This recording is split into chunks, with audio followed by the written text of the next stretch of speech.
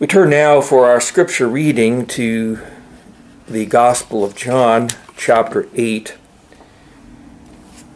We find here in this passage the Jews in their unbelief, opposing Jesus, arguing with him, treating him disrespectfully, and blaspheming him, all the while claiming that Abraham was their father, and more than that, that God was their father.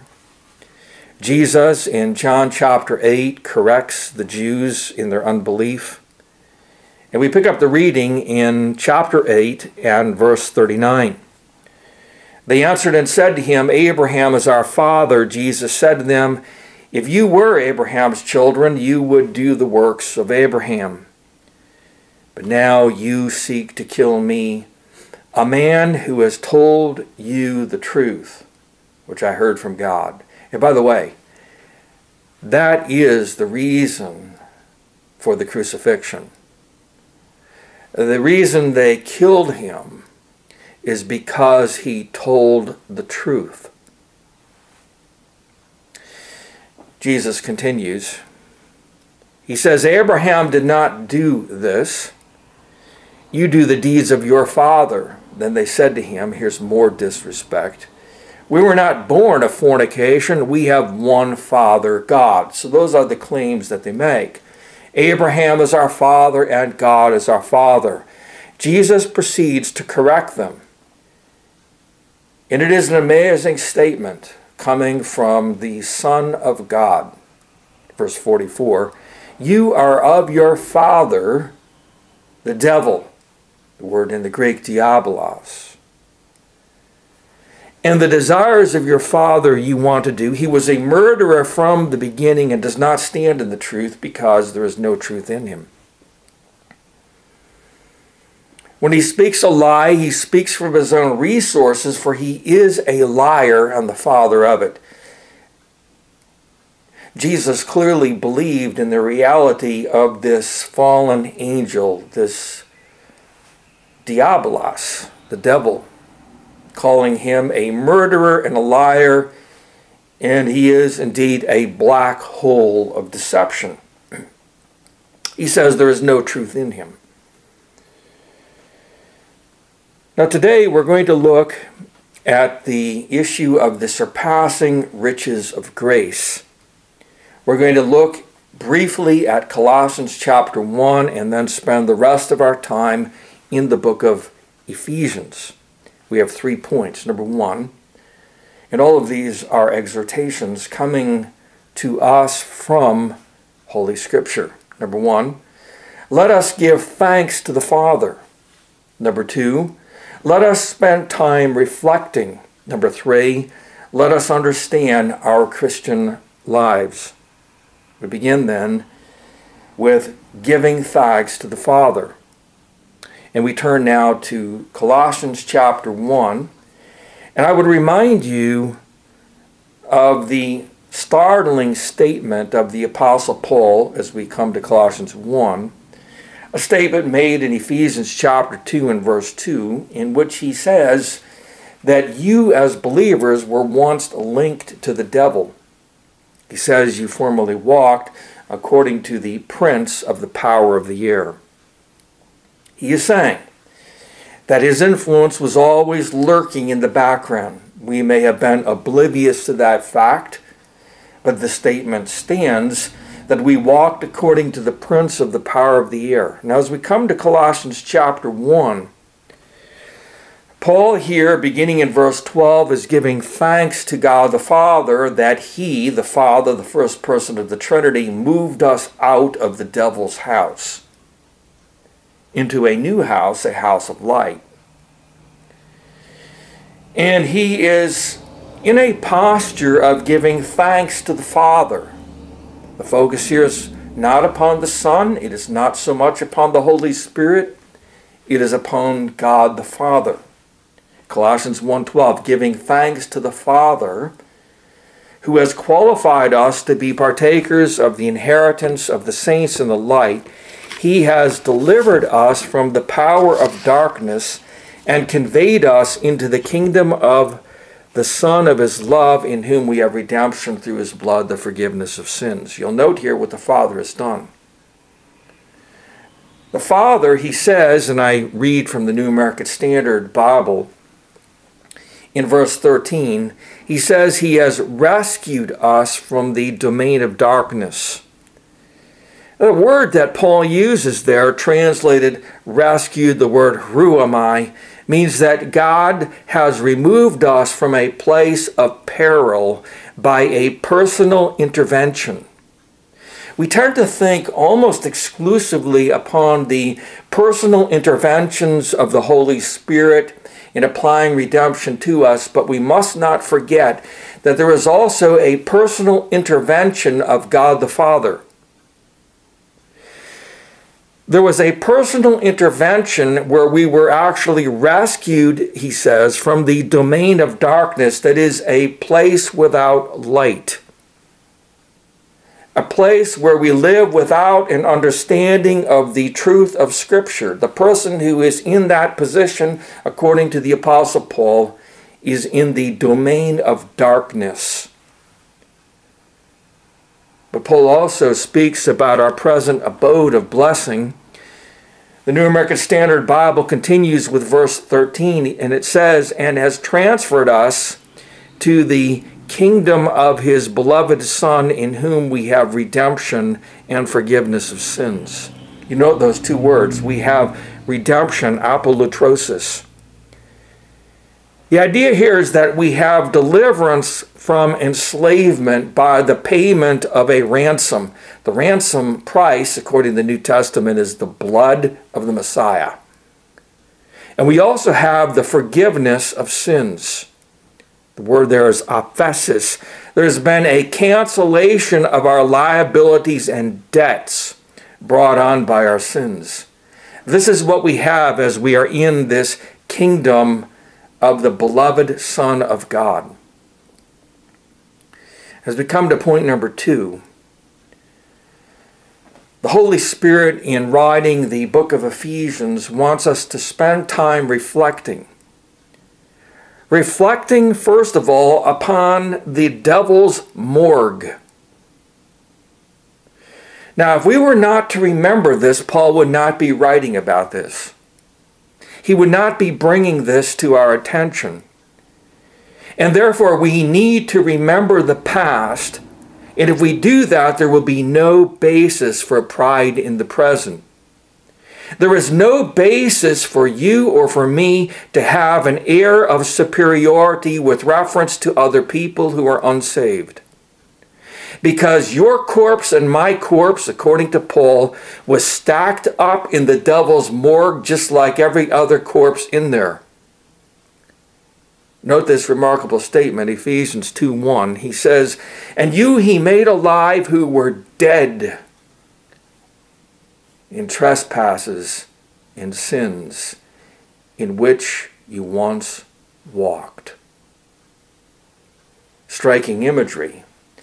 That we were dead spiritually, but at the same time we were alive, that is biologically. That is the most that we were. We were alive biologically. But we were not alive spiritually. We were dead to the things of God.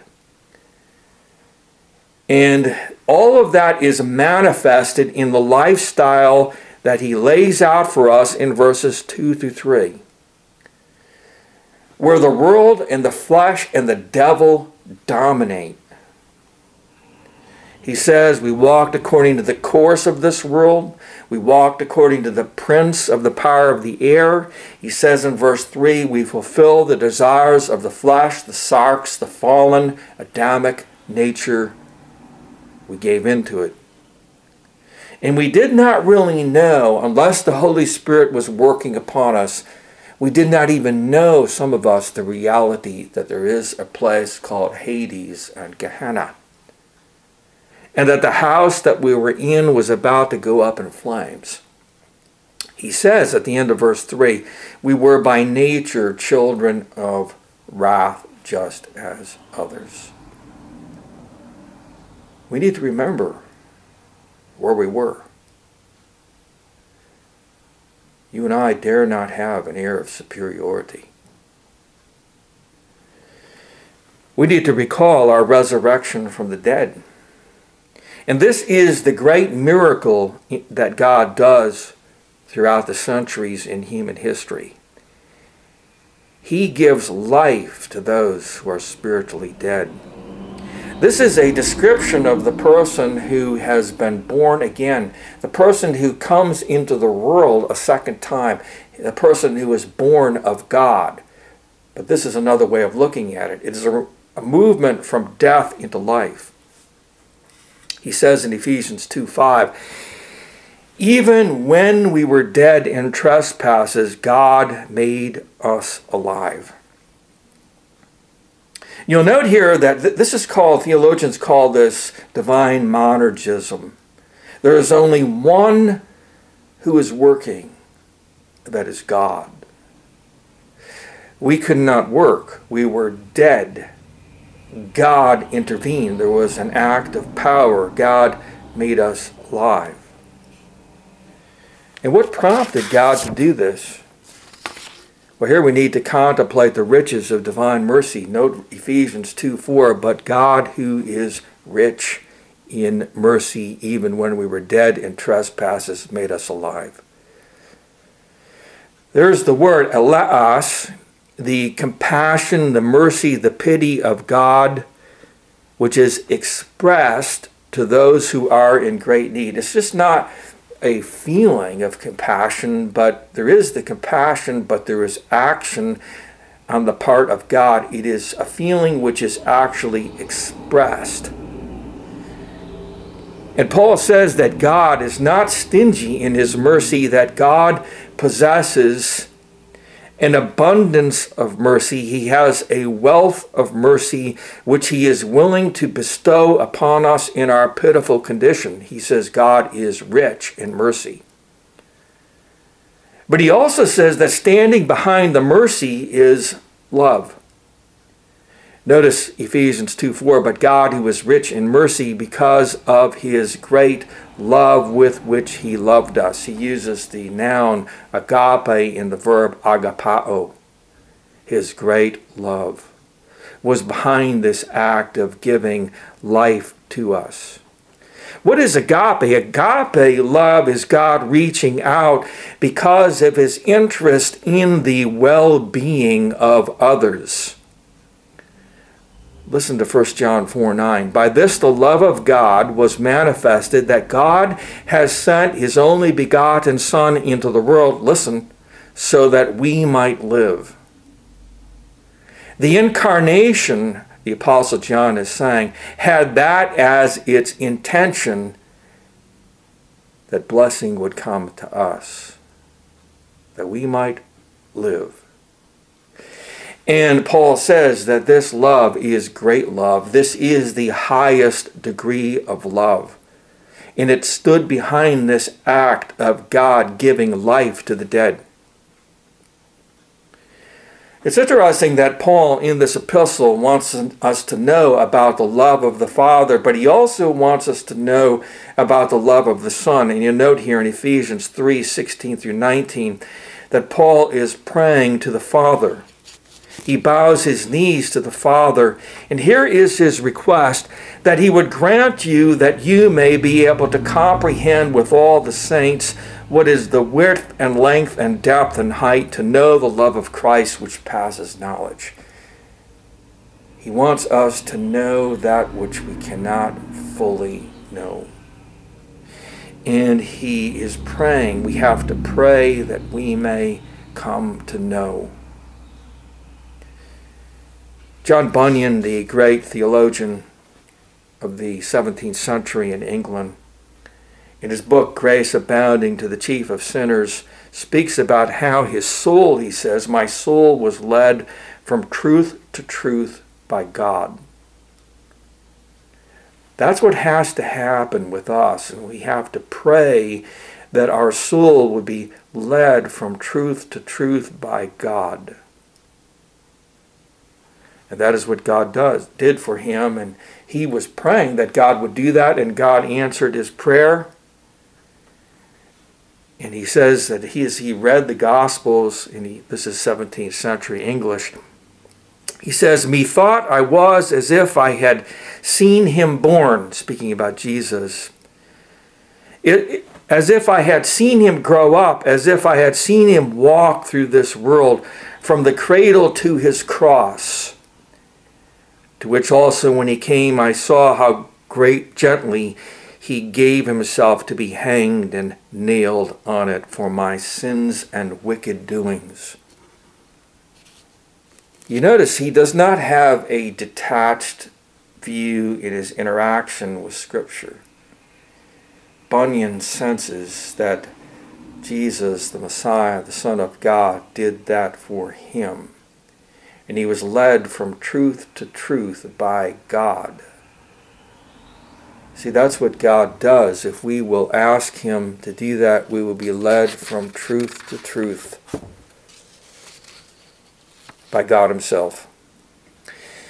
Point number 3, we need to understand our Christian lives.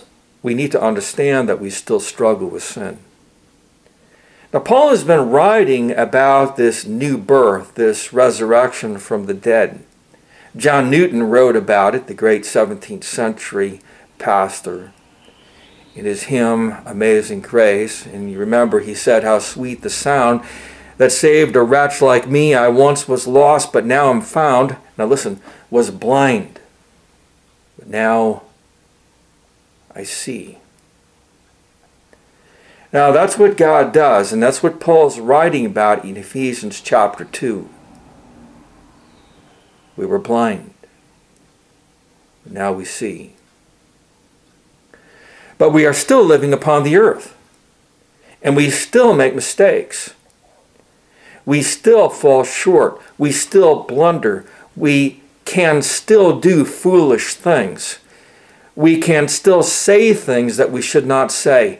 We can still draw wrong conclusions. And that is why in Ephesians 4, 5, and 6, God tells us what we are to do and what we are not to do. God does not have a laissez-faire policy with us. God does not say, "I do not need to tell them how to live because they already know how to live. After all, they have been born again." Actually, we do not know how to live. We do not know what right and wrong are. There is much ethical confusion by nature in the life of the person who has been born again. That is why Paul writes Ephesians 4, 5, and 6. Let me point out the one thing that he says we are to do, and it's the first thing that we find here in Ephesians 4:1. "I therefore, the prisoner of the Lord, beseech you to walk worthy of the calling with which you were called." And by the way, that's Ephesians 1-3. The calling with which you were called, the effectual summons of God to faith in Jesus Christ. Now that has happened, and now you have to, he says, have a walk worthy. And I just want you to see the very first thing that comes to the mind of Paul in a worthy walk. What is it? It is humility. With all lowliness. But it's so interesting that he is writing to those, as he puts it in Ephesians 1, who are the elect of God, who have been redeemed, who have had their sins forgiven, who have the Holy Spirit indwelling them. But he has to tell them there are things in your life you really have to get rid of. Ephesians 4:25, you need to put away lying. Ephesians 4:26, do not let the sun go down on your wrath. Ephesians 4:28, you need to stop stealing. Remember, he is writing to a Christian congregation, to those who have been born again. And we're reminded of the power of the old nature. Ephesians 4:29, let no corrupt communication proceed out of your mouth. Ephesians 4:31, let all bitterness, wrath, anger, clamor, and evil speaking be put away from you with all malice. He's writing to a Christian congregation. He says, do not do these things. And probably the most moving statement here in the second half of Ephesians, chapters 4 through 6, is Ephesians 4:30. He says, do not grieve the Holy Spirit of God. The word is lupeo. Do not bring sorrow to the Holy Spirit. Do not distress the Holy Spirit by your self-centered, unloving life, he says to the church in Ephesus. And all of this shows the powerful, corrupt part that remains in the life of the man, the woman who has been born again. We are still sinners. But the amazing thing is that we are legally righteous before God. On the one hand, we constantly make confession of sin. On the other hand, we perfectly measure up to the standard of the law of God. Luther used that expression, simul justus et peccator. We are simultaneously righteous and sinful at the same time. That classic text, 2 Corinthians 5:21, Paul says, for he, God, made him, Jesus, who knew no sin, to be sin for us. Our sins were laid upon him. That happened at the cross. Now, what was the intention? He says that we might become. Notice, become is something that has to happen. That we might become the righteousness of God in him. Now we become the righteousness of God by receiving. Romans 5:17, those who receive the gift of righteousness will reign in life through the one, Jesus Christ. So we have to understand that about the Christian life. Simul justus et peccator. Sinful, but righteous. Now that's a major theme in Paul's writings. That whole doctrine of an imputed righteousness, the doctrine of justification, that is the heart of the gospel. And Paul is constantly talking about that in his epistles. You see it in Romans, 2 Corinthians, Galatians, Philippians, Titus. But what's so interesting is that here in Ephesians, he brings in another perspective and he tells us where we are seated. And this is profoundly mysterious. Here in Ephesians chapter 2, you'll notice with me in verses 5 and 6 that God has done three things for us. Again, this is monergism. It's God who does these things. We contribute nothing in this description in verses 5 and 6. He made us alive, he raised us up, and he made us sit in the heavenly places. Note here Ephesians 2:5. Even when we were dead in trespasses, made us alive together with Christ. By grace you have been saved, and raised us up together, and made us sit together in the heavenly places in Christ Jesus. So life was given. And just as Christ was raised up out of death, we too are raised up because we're joined to him. And Christ went into heaven at the ascension. And Paul says that God has made us sit together in the heavenly places. He is saying that we are seated positionally and legally in heaven right now, even while we are here upon this earth. This is a mystery that our minds cannot get around. Martin Luther wrote about this. It's on the back of your outline. It's from his commentary on Galatians. I'm going to begin reading at line 8, and it's just 2 sentences. It's 2 sentences that you could spend a long time thinking about. On the one hand, Luther presents a reality that we all know experientially. In line 8, he says, I am indeed a sinner as touching this present life. You notice this present life here on the earth. I'm a sinner. I am indeed a sinner as touching this present life and the righteousness thereof as the child of Adam. Where the law accuseth me, death reigneth over me, and at length would devour me. Now we know that experientially. But there's another reality that Luther brings to our attention. And we know these truths by faith. He says, but I have another righteousness and life above this life. Notice what he's doing. On the one hand, there's this present life here on the earth. On the other hand, there's this other life which is above. A life above this life. It's a life in heaven.